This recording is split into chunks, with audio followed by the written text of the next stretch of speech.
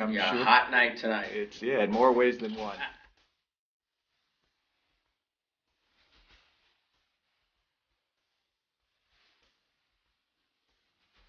Boy, there's so much I could ask you about, but in our limited time, I'd like to hit some of the highlights of your career. For instance, that band that you played in for a long time, Van Halen. I think a lot of people know the story about how that band formed and how you became a part of it, but I think as we get further and further into time, there are probably more people that don't know that story. So a refresher for those Well, who the ones know. that knew it, they forget now. That's right. They Well, can't remember anymore. do you remember? Yeah, I remember. Well, what was that story? You're a young guy, and Yeah, you know, I was playing in bands in the Arcadia, California area, and of course the Van Halen brothers were from Pasadena. And actually Dave had joined the band probably about a year. He'd been in the band about a year, and the band that I was playing and lead singing in, we were called Snake, pretty original name there. We were both playing at Pasadena College in the auditorium. No, at the high school, Pasadena High School, and I remember them blowing up their PA, and Ed came and asked me if he could use the PA that we had, so I said sure, you know. And so we opened up for Van Halen that night, and I remember talking with Ed quite a bit in the parking lot after the show, you know, just kind of BSing around about, you know, music, the local scene, all the local band type stuff. And it was actually through a mutual friend of ours. I was in a music class with Ed that he found out that they were, I don't know, relieving the bass player. They were getting rid of their bass player, so he mentioned my name, and Alex, I don't know if it's Alex who called me and asked me if I wanted to come over and jam. They were rehearsing in some little garage in Pasadena, some friend's house, and I went over there, and you know, we played, and they kind of put me through the paces and all their stuff and whatever, and asked me that day if I wanted to join the band, and I said, yeah, sure. I mean, they were playing clubs in Hollywood and stuff like that, and the extent of our band, and we were doing a lot of parties and that kind of thing. So that's basically how I joined the band. you're not with Van Halen anymore. No, I'm not. And there are varying stories of why you are not any longer with that band. And how about we take this opportunity for you to set us straight and give us the real well, scoop. I'll get as straight as I can here. I'm not gonna, you know, dig deep into it and the dirt and all that stuff, because, you know, I'm not into all that kind of stuff. But you know, just like anything else, you know, people have differences of opinion or whatever, and, you know, Van Halen was on an extended hiatus, and I wanted to go out and play. I didn't want to just sit around and do nothing. And Sammy had put together this tour with Dave Lee Roth. They were calling it the Sam and Dave tour. And he asked me if I wanted to come out and guest on a few of the shows, you know, which I did maybe about a handful of shows on that tour with Sam. Just come out and play a few Van Halen songs. And well, let's just say that the powers to be, they were not too happy that I was doing something like that, and you know, I kind of got backed up against a wall, and, you know, I wanted to go out and play, so I decided, you know, that I'm going to go out and play. You know, I thought I'd be waving the Van Halen flag high while there was nothing going on really with the band at the time. So, you know, things just kind of blew up from there, and I could just kind of leave the rest to your imagination. But that's basically how it all kind of came to be. Well, what kind of thoughts or feelings do you have about Wolfgang, if you don't mind me asking? I think he's a great kid. I mean, obviously I've known him since he was born. Yeah. And, you know, he's a great musician. He's a great bass player. I mean, he plays drums, guitar, bass, and, you know, and he sings. And so, you know, naturally I understood, you know, when he went back with the reunion thing, that, you know, his dad, Ed, wanted his son to play with him, you know, and that's, you know, totally great. I mean, I found out that he was going to be playing bass with the rest of everybody else when they did their press conference. But no, I mean, I wished him luck in a couple of interviews that I did, and hopefully he read those. And how about the current tour? How's that going?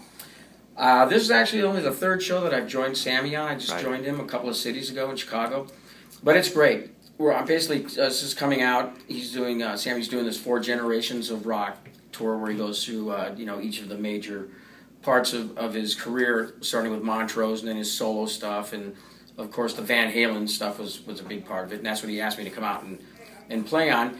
And, you know, if you really think about it, if you want to hear any of those songs, the Sammy era songs, this is where you're going to have to come and hear them, because it's probably the only time you're going to hear those songs played live by any of the people from Van Halen, you know, because obviously Eddie and Alex and Dave, you know, they're not doing any of it. What's happening with Chickenfoot? Chickenfoot is on a hiatus. We toured last year. Obviously, we didn't tour as much as we would have liked to because one of the reasons was Chad was unavailable. The Chili Peppers were still waist deep into their tour, and this year, probably in the winter, around November, December, Joe has said that he's got some demos that he wants to lay on us, and so I think Chickenfoot will be starting to get back together in the winter and indoor venues, I hope. Well, when you come to Michigan, probably studio first. We'll be going into the studio next January. We'll probably go in and start hashing some ideas around and stuff like that, and kind of getting back to that. And obviously, we wanted to wait until Chad was free, and so that's kind of like why we didn't do anything this year, because his band they were finishing I think their tour kind of officially finished early summer, but they've been doing one-off shows here and there, and I think by the end of the year they'll be completely finished with their tours. So if Chad's wife will let them come out and play, come on, Chad, we're ready. You've got a new Peavey signature amp. Mm-hmm. Tell me about that. It's a 2-channel amp. The second channel is a distortion channel, but I kind of refined it for him by adding tone to it and a blend so that you can actually play at a lower volume and blend in the amount of distortion and how aggressive you want the distortion to sound. And I think it turned out really damn fine myself. Great. Switching gears, Michael. Mm-hmm. Let's talk about Mad Anthony's Cafe. We're switching gears now. Let's talk hot sauce, because I know you're very proud of that.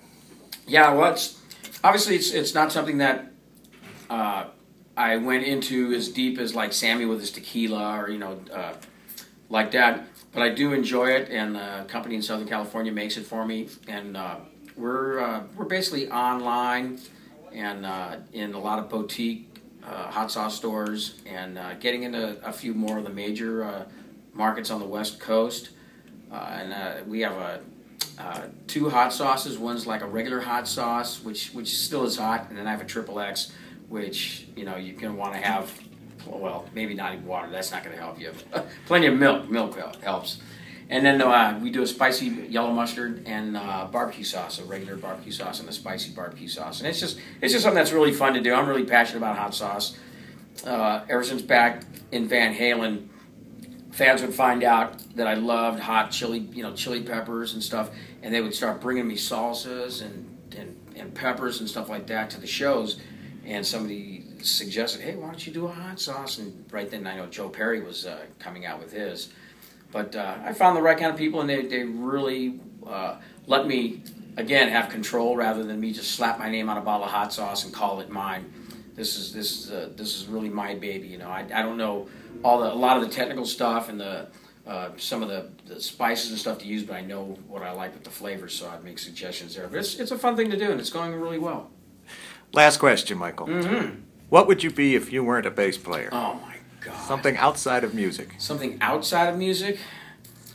Well, I'll tell you one thing. If you ask my wife this, she'd probably say that I'd be a gardener, because when I'm home, I'm always fixing sprinklers and stuff like that. She goes, God, you must have been a gardener in your previous life. No, actually, the only other thing that I actually was working on before my parents really let me go full time with music was I took a lot of psychology classes, if you can believe that. I wanted to work with underprivileged and mentally disabled children, and I was really I really have a soft spot in my heart for that, So beautiful. Michael Anthony, great catching up with you. Enjoy the tour. Safe travels. Much luck and continued success to you always. Good talking to you, and Chickenfoot will be around soon. Like you said, check the hot sauce out. Check the new Peavey VBMA amp out. It kicks butt.